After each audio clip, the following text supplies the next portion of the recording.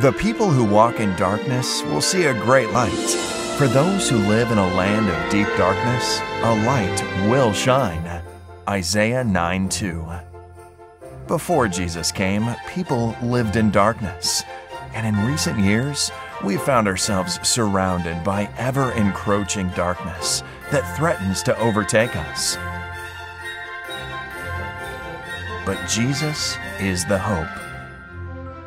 The arrival of Jesus pierces through the darkness on our behalf. He gives us the promise of hope. Join us for a 4-week Christmas series this December, Piercing the Darkness, the promise of hope at Christmas.